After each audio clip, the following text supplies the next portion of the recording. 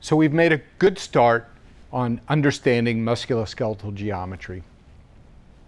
We talked about the motivation, the definition of a moment and moment arm, done 2D and 3D examples, and talked about how to measure moment arms from MRI or tendon excursion or other methods. Now I'd like to show you some specific examples where these come into play. The first is for a surgical procedure called a tendon transfer surgery. And the second way we use moment arms is to study muscle tendon velocities during sprinting and how that might lead to a hamstring injuries. So let's take the surgical example first. The application I'll talk about is a tendon transfer surgery. There are many, many types of tendon transfer surgeries. I'll describe one so that you know what they are, and then talk about how we might analyze the geometry in generic terms that would apply to many tendon transfers. So the one I'd like to talk about is a rectus femoris transfer that's done to improve stiff knee gait. What I'm showing here is an MRI of a thigh. The red muscles are the quadriceps muscles. So we're looking at the thigh. The blue muscle is rectus femoris. So it starts up here on the pelvis and runs down to the kneecap.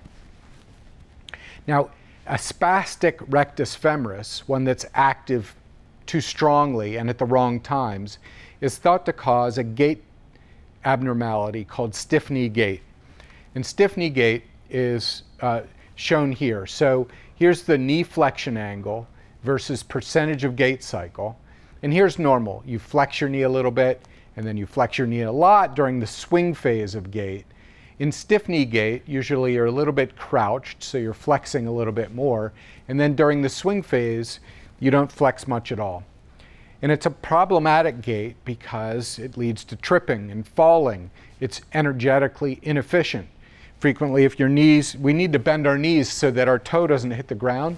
And if our knees don't bend, you might need to circumduct your hip to get around. So stiff knee gait is problematic. It's sometimes thought to be caused by this hyperactive rectus femoris muscle that is on during the swing phase of gait or even before the swing phase. So in this surgery, the muscle is detached from the patella. Remember, it's coming down and attaching to the kneecap. But here now it's detached from the patella and rerouted. So you can imagine it can be detached here. You free up the muscle and you can reroute it and attach it to, say, one of the hamstring muscles. And that's what's shown here. So we did some MRI studies. So here's the person on their non-operated side, and here they are after surgery. So here's the green is the sartorius muscle, and blue, normally it would be coming down and attaching to the kneecap, but it's now sewn into the sartorius muscle. And here's a different view. So we're taking a muscle that crosses in front of the hip and generates a hip flexion moment, and crosses in front of the knee, it's one of the quadriceps, and generates a knee extension moment, and hooking it to a muscle that crosses behind the knee. So now it should generate a hip flexion moment and a knee flexion moment. Well, that's going to change how the muscle operates. It's going to change its moment arms, it's going to change its lengths, it's going to change its velocities, and therefore it's going to change the forces it can generate. Remember, muscle force depends not only on its excitation, but on its length and velocity as well. So let's analyze how this muscle function is changed. Let's take a generic example of a tendon transfer. Let's say we have a donor muscle that we're going to show as here. We've taken this muscle from another location. Maybe it's a redundant muscle that has another adjacent muscle that does about the same thing. And we can attach it to one of two places. This donor muscle has the following properties. It has a peak force generating capacity of 1,200 newtons, and it has an optimal fiber length of 6 centimeters. So we've just drawn its force length curve, right? It's going to peak at 1,200 newtons, and it's going to have a range of length of about 6 centimeters. And we can attach it between two locations. The blue location that we're going to attach down to muscle A has a moment arm of 3 centimeters. The green location has a moment arm that's bigger, about 6 centimeters, so it's double. So where should we attach this red muscle? Should we sew it into this tendon or sew it into this tendon? So one thing you can think about quickly is that if you sew it into the location with the bigger moment arm, you're going to get a bigger moment. The moment arm's bigger, so for a given amount of force, you'll get a bigger moment. That may or may not be the best thing. Remember, it's also going to change length more. Muscles with bigger moment arms undergo a greater change in length with joint angle, so it may or may not do the job. Now let's say there are some requirements. Let's say after the surgery, the muscle needs to produce 10 Newton meters over a 60-degree range of motion to restore the desired function. What do I mean by that? Let's say I'm going to do a tendon transfer at my elbow because my elbow flexors are paralyzed. I'm taking one muscle, one of the heads of the triceps, for example, I'm going to transfer it over to produce a flexor. And in order for that to work, I need to get a drink from a table to my mouth, about 60 degrees range of motion, and I need to generate over that whole range about 10 Newton meters. So I can lift my arm and get the right range of motion so I can reach my mouth. Let's say I've had a paralysis and all of these flexors are paralyzed and I need to restore that function. So what would be better? Site A or site B? Let's go through an analysis. So here's how I think about this. The requirements are 10 Newton meters over a 60-degree range of motion. Conveniently, I've said 60 degrees here because that's 1 radian, so it'll make the calculations a little bit simpler. Will attaching to muscle A do the job? Let's do the analysis. So here is a generic muscle force length curve. What I'm plotting here is muscle force versus muscle length. So you see not the nice, beautiful, smooth force length curve, but one that's just linear like this.